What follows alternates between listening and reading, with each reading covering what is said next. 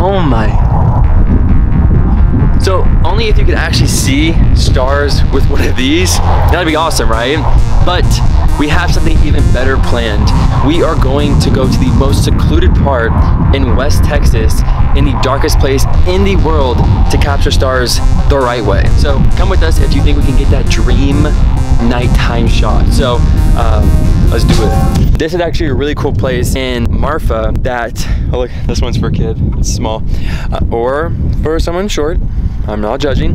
And it's a really cool thing. It's called Marfa Lights, and people come out here to observe these mysterious lights that come out in the middle of the night. So people come from all over the world to see this observatory, but that's not what the video is about today. And I've actually taken nighttime photography right here too. Let's get back to the road trip. We have about another hour of driving till we get to this Airbnb, and I just can't wait to be like completely secluded. So let's get there and let's see how crazy this place really is.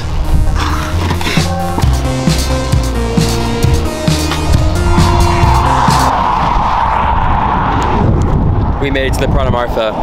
This is such an iconic place. If you ever come to Marfa, you obviously have to come here. It's literally a Prada store in the middle of nowhere, so it's definitely cool. You can see yourself in like a little reflection and everything too, so Allie is definitely getting her shots. Okay, so we're almost there, and when we were looking for all the different Airbnbs, there was a lot of different options, a lot of different colors. Allie wanted one specifically. I wanted the pink one. Yeah, she wanted a pink one, which I was definitely not doing. I think the windows are gonna be the best part for actually seeing the lights. Yeah, Allie got the color that she wanted, obviously. So there's a hammock right over here, shower outside. Everything is completely like off grid in the house, but the coolest thing is the windows at nighttime to be able to see the stars. So there's a bunch of other Airbnbs out here, but they're all extremely secluded. So we are very, very off-grid, which is perfect for this. Zero light pollution. It's actually Allie's first time like shooting the stars, so it's gonna be kind of like a learning opportunity for her. You guys can learn too. It'll be a whole fun thing. I used to really enjoy shooting stars, and I don't shoot them as often anymore, so. Yeah, I'm excited. There's literally nothing for miles here, so it's probably really dark. I don't think she believes me until she sees the stars at night, so let's get going. We're gonna get cleaned up.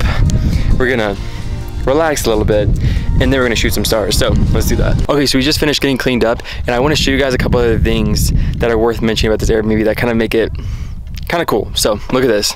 It has a hammock, kind of comfortable. Go sleep here tonight, look up at the stars. I don't know. It has a grill. I don't know whose food that is. It has this nifty little bench. I guess it's for like an umbrella. And it even has this.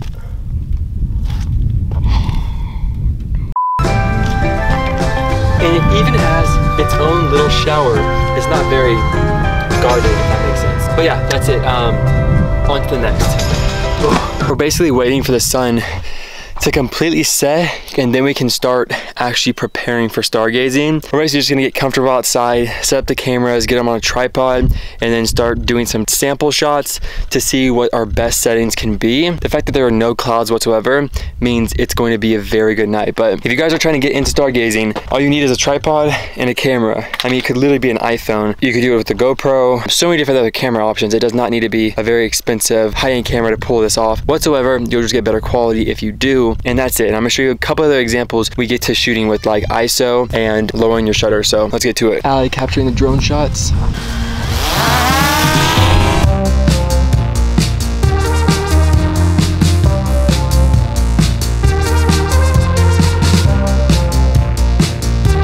Oh my gosh.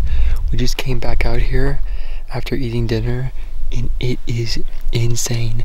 We have both never seen stars this intense before. It feels like you can literally reach out and grab them.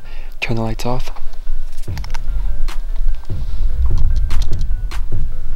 Oh my goodness. But let's actually get into shooting the picture, so let's do it. Okay.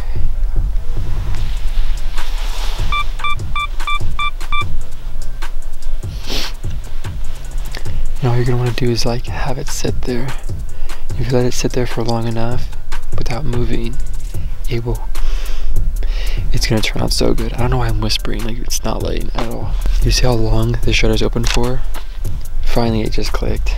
That was 30 seconds with it open, which is insane. So I left it open for 30 seconds. Typically it just kind of depends, but 30 seconds ISO about, I think I'm at like 3200 right now. I think I'm gonna bump it though, because I don't know if it's gonna be bright enough. But that's the thing, depending on what you're shooting, will all play a big range in that.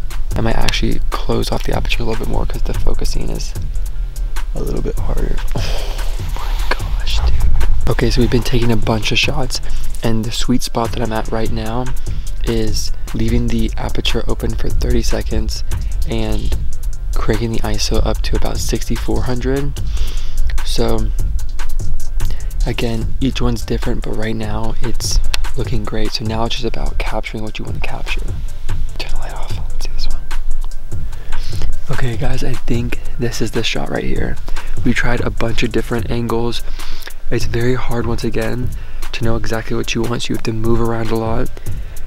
I think this is it. I think this is gonna be the last shot that we take right here. Fingers crossed, let's see. Oh my gosh, that's the picture. That is the picture. My goodness, okay, that's it, let's go. We're good, let's go. Oh my god, we got the picture, we got the picture. Oh my goodness. Look at this sunrise.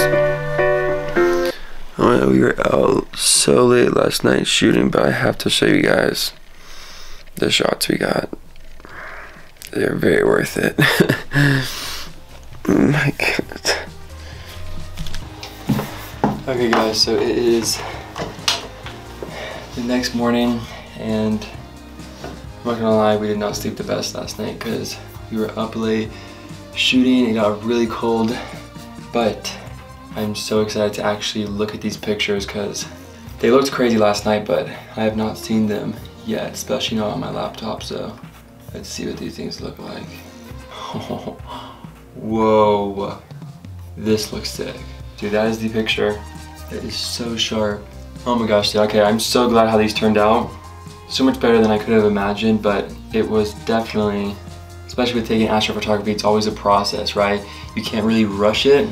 Just trying to get a quick picture doesn't work when you're trying to shoot the stars, so definitely take your time, get that perfect shot, as I feel like I definitely got with these, and yeah, have fun with it. This was a lot of fun.